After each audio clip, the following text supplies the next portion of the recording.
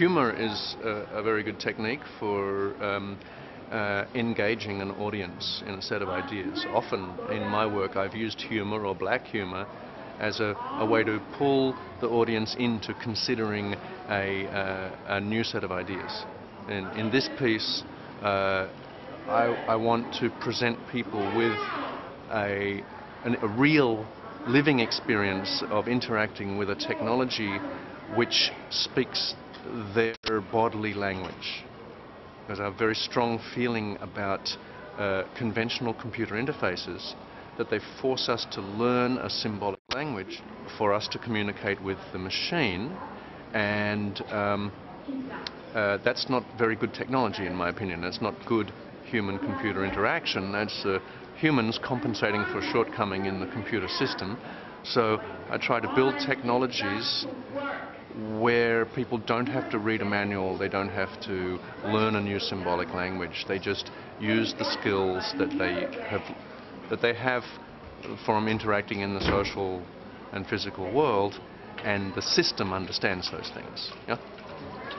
Would you see your role as an artist in the field, like being able to enhance or to improve the relationship that people might have with each other, or the other way around, to do kind of critique in order to stimulate thinking about how this technology moves better into human nature? Yeah. I think that most of my technological works over the past decade or so have had a critical edge. Petit Mal exists as an enjoyable entertainment and a kind of education for the public, but also it's an intervention into a critical conversation in robotics and computer science on several levels. You know, I referred to the level of human-computer interaction, but there's also a level of a critique of artificial intelligence, because Petit Mal has no memory, it makes no maps, it makes no authoritative world pictures, it just reacts to the world as it finds it every moment. So that's a kind of object example of a counter strategy in robotics. Yeah. Meant to build a kind of mental mindset that would convince us to accept those technologies in a non-critical way? How do you feel about this? When, you know, I mean, I should say that I made this robot 12 or 14 years ago, and at the time it was very critically located, because most of the robotics to that date had adhered to a artificial intelligence paradigm of sensing, data collection, mapping, path planning, and then movement.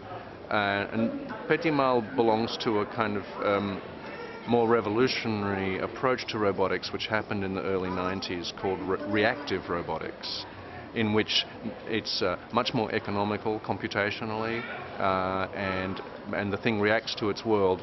And it's on the analogy of bugs. Like a cockroach doesn't make a map of its world, and yet a cockroach survives very well.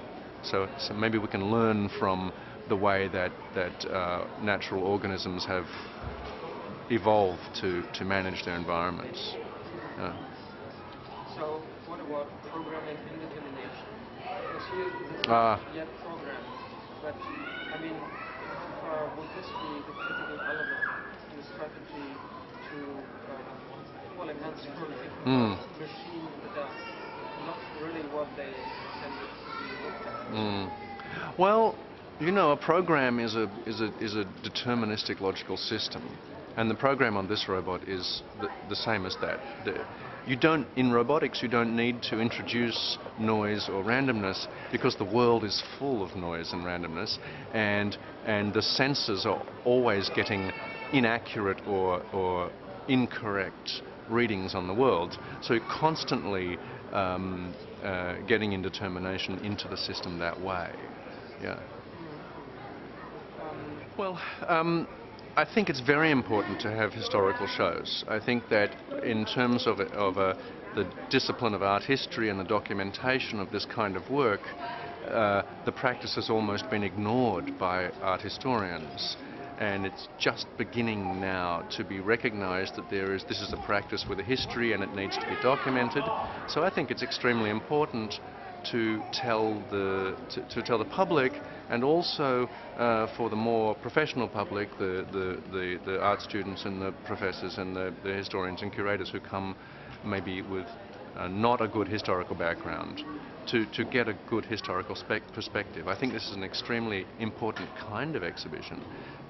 That's not to say that other exhibitions which maybe concentrate on more contemporary issues aren't equally important, but I think creating an awareness of the history of the field is very important.